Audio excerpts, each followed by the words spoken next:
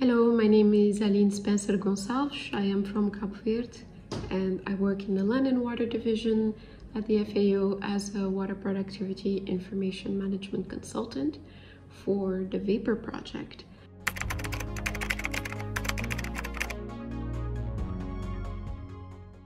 I would say that it's tangentially related to information communication technologies, as in it has it at its core, but it's really about their promotion. In fact, I have a background in geography and in geographic information systems, in GIS, and I work in a project that has remote sensing at its core. I work on the communication component of assisting the project and the people involved in it get across what this data can do and how it can be useful in a variety of contexts and applications.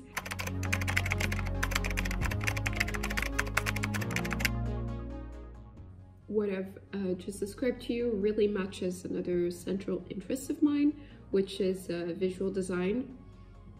I am very interested in, intrigued at how it can be used as a tool for effective communication, especially when it comes to dealing with very technical topics such as remote sensing, and particularly where it meets with agriculture, which is at the center of our lives. It's so important. So I'm often trying to answer the question, how can I use visual tools to facilitate the understanding of vapor data and its uses or potential.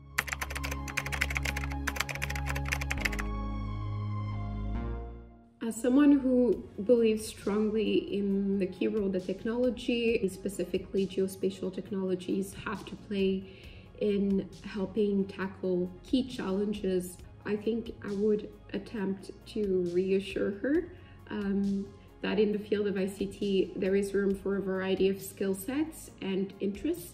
And I would encourage her to not hesitate to direct her studies and her personal learning efforts in the direction of that intersection.